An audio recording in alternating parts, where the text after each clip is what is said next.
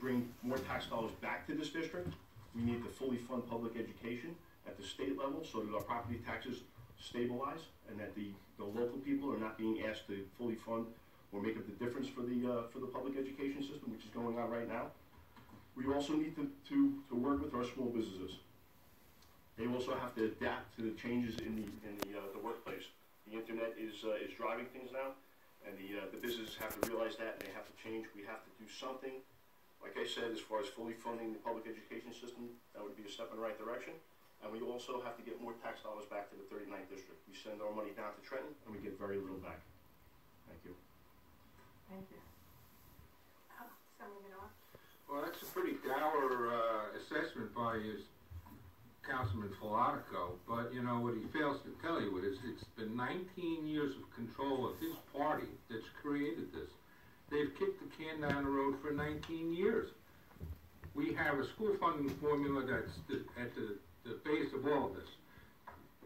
Mayor Birkner talked about the expensive costs of having a store or operating a store in a local municipality.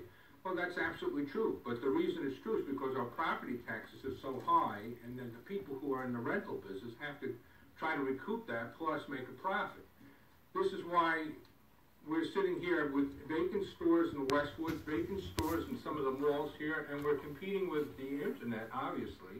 I mean, you can have somebody who's got a box operation in a cornfield out in Iowa and can deliver the product to you the next day and pay a rent that's maybe $7 a square foot as opposed to paying rent up here $30 or $40 a square foot.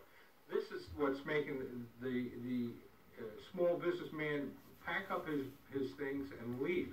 Not only that, over and above these things, we have constantly added fees and taxes to the small business people in the state and expect them to survive against these huge mega giant conglomerates. I mean, for example, I'm in the insurance business.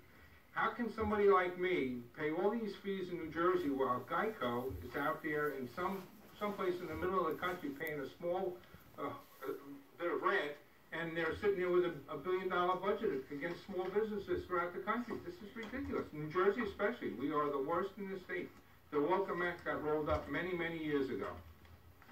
Thank you. Second question. How can New Jersey meet our energy needs while protecting our environment?